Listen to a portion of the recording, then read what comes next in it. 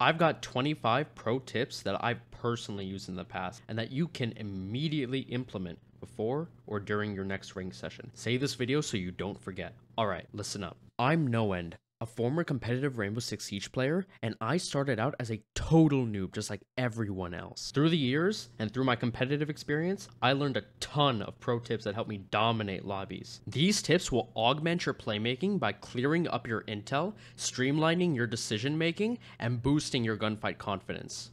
You ready? Let's do this. Tip number 1. Turn on night mode in your audio settings to hear quiet audio better. Extra quiet footsteps will become louder, and extra loud noises, like gunshots and explosions, will be reduced to much more reasonable levels. This helps me hear and punish those pesky crouch walkers. Tip number 2. Switch off of automatic aspect ratio and experiment with stretched ratios. While mostly personal preference, in a game like Siege, stretched resolutions will widen the horizontal part of character hitboxes at the cost of making them run across your screen slightly faster. Since I transitioned from flex to entry frag, I made the switch from 16:9 to 16:10, and finally 4:3, since I found that my gun skill improved when stretching my resolution. I may make a detailed aspect ratio and FOV guide if there's interest. Speaking of FOV, tip number 3, change your FOV from the 60 default to anywhere between 80 and 90 FOV.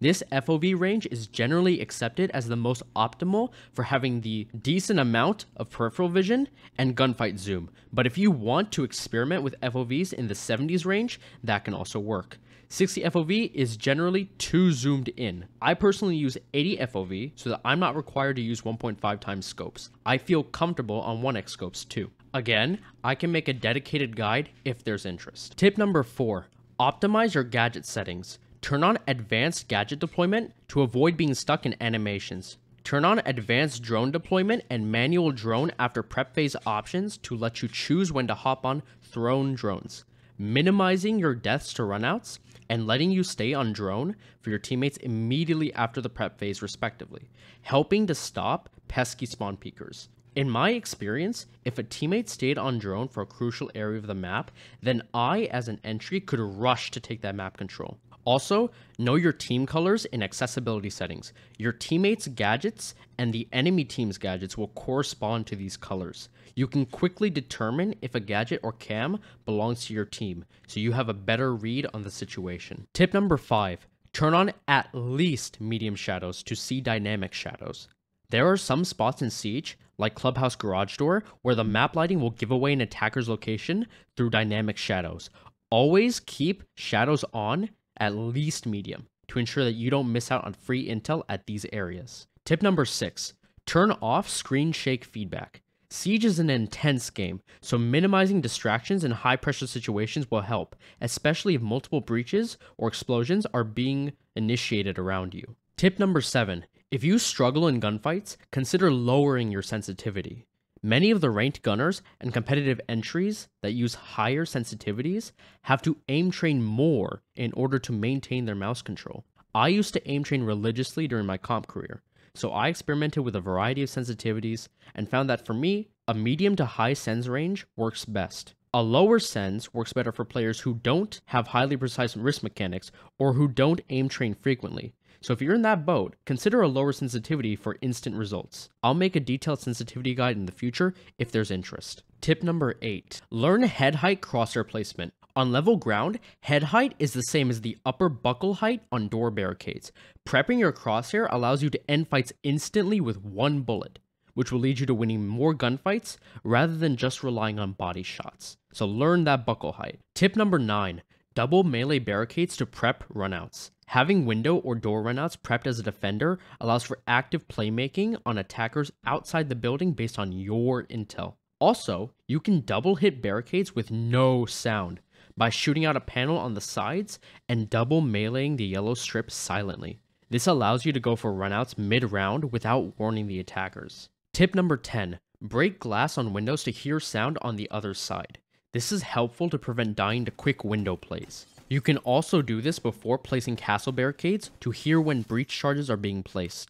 On defender positions like roaming cocktail on a reading cafe defense, having audio on the window repels is crucial. Tip number 11, learn to quickly peek barricaded windows without breaking the glass. Either shoot a side panel at an angle or melee the barricade at the perfect distance to avoid breaking the glass.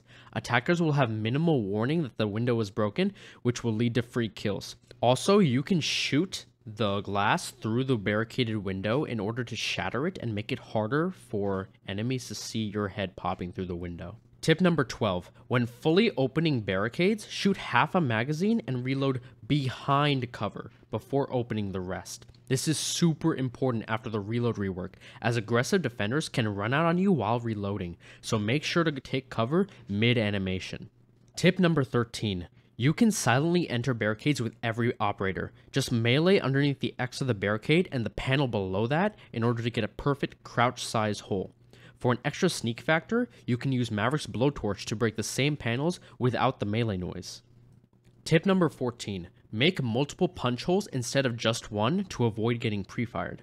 If an enemy is going to swing on your punch hole, having multiple to play off of will confuse them and swing the gunfight in your favor. This is useful in positions like Clubhouse Blue Generator, since if a defender in blue is left unchallenged, attackers cannot safely walk into church from Moto. Tip number 15. Repeat after me. Never plant the diffuser on a soft hatch. Defenders can break the hatch and instantly break the diffuser. Tip number 16. DMRs can break soft hatches. Don't waste an explosive if a DMR is on your team. Save your team's Gone 6s, Ash charges, Zofia charges, frag grenades for more important utility or kills, and let the DMRs get the hatch. Tip number 17. Slug shotguns can break soft hatches in just 1 or 2 shots. Simply prone and shoot the cross section of the hatch to break the wooden beams. Any slug shotgun can do this, including the TCSG, the ACS-12, and even the Boss G. Quick bonus tip, this also helps to open hatches with the Bailiff secondary. Tip number 18. Mask loud drop noises by shooting your gun. Normally, an enemy will be alerted to your exact position as you make a dropping noise. However, by shooting right as you drop, you can mask the drop sound with louder gunfire. In my experience, it's hard to determine an enemy's exact position based off of a single shot. The sound could have came through a hatch, for instance, especially when you compare it to a drop sound, which must mean a player landed on a surface from a higher elevation. You can use this to make aggressive plays and hit sites from the hatches or ledges. Tip number 19. Learn how to cook frag grenades at 7 meters for vertical kills. You can either time off of the knuckle twitch or off the blinking of the crosshair. In the first case, wait a little after the right knuckle twitches, and in the second case, throw when the crosshair reaches the fastest blink phase. If you have intel of defender through a drone or a Yana clone, you will be able to consistently punish them with a vert nade. You can also vert nade common defender anchor spots like Vault on Villa without explicit intel, although I advise against using more than one nade without intel. Tip number 20. Metal beams go in the opposite direction of floorboards. So if you're doing vert with any shotgun or with buck, knowing this will enable you to quickly open vert angles quicker, conserve your ammo, and avoid nitro cells better. You can even do vert from 2 floors above easier with this knowledge, completely negating nitro cells as buck. Tip number 21. Take space when opportunities arise. If a room is droned and it's clear, take it. If a defender gives up a room, take it. After shooting a drone, or if an attacker misdrones, catch the attacker off guard with a cheeky reposition or by sitting in a rat spot. This is extra useful on the defenders with drone interactions like Solus, Mute, Mozzie, and Vigil. I quickly learned this habit on the entry frag and roaming roles. Take advantage of the enemy's mistakes, and you will find opportunities to punish them. Tip number 22. Don't full sprint unless you're safe. You can sprint to quickly take control of multiple areas that were droned. However, you should otherwise avoid sprinting. As an entry, I needed to be gun up in every potential engagement. Without info or in congested areas, it's much better to normal walk or even alt walk around the map while ADSing. Tip number 23. Alt walk directly out of a sprint or a normal walk to confuse your enemy in a 1v1 when repositioning. The enemy will not know where you'll peek next due to the lapse in audio information, so you can play mind games in your gunfights. Crouch walk may make similar noise amounts to alt walking, however. Tip number 24. Avoid crouching around the map and in your gunfights. Crouching kills your strafe speed and requires a transition to stand up to full speed again. Alt walking is better for moving around quietly in shorter distances, since you'll have quick access to normal speed strafes and there will be no stance change sound. If you're trying to mix up your head height based off the enemy's crosshair placement, then peeking and angle crouched can sometimes work. If there is interest, I may talk more about it in a dedicated how to peek or movement guide. Tip number 25, practice your quick peeking. For the most basic quick peek, learn how to do a basic AD strafe jiggle or quick peek while staying leaned. You can get the hang of this in a single T-hunt. This will give you intel in a face check, either visually or by baiting shots, so you can swing and secure the gunfight with confidence. I'll make a dedicated guide on quick peeking and psycho peeking if there's interest. After implementing these tips, you'll start successfully making more plays. After all, Siege is a first-person shooter, first and foremost, centered around playing off of intel. If you paid attention, these tips will augment your available intel, your decision-making, and your confidence leading up to your engagements.